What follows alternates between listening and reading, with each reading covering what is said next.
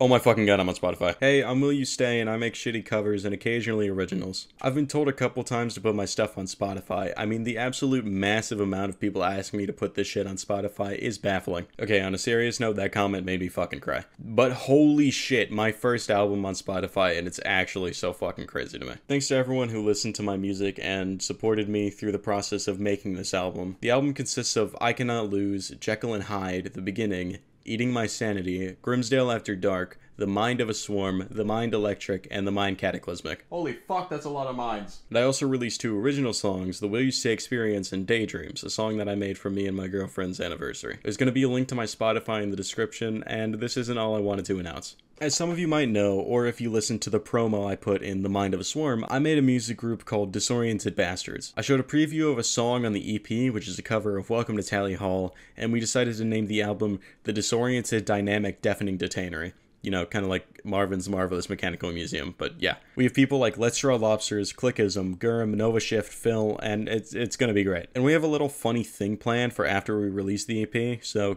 keep a lookout for that. Speaking of funny things, I was wondering if you guys would want me to stream on this account instead of my gaming accounts and stuff like that. Like, would you guys be down for shit like WillYouStay plays retro games or music making streams or something like that?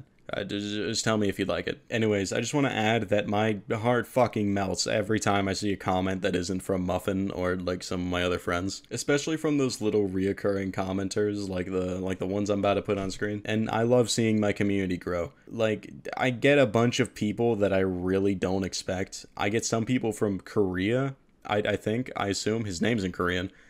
And even someone who has never fucking heard of Tally Hall. Like, how do you stumble across my covers without liking Tally Hall? Moving on, I just wanted to thank everyone who listened to my music, and I hope you all enjoyed the album. Also, join my Discord.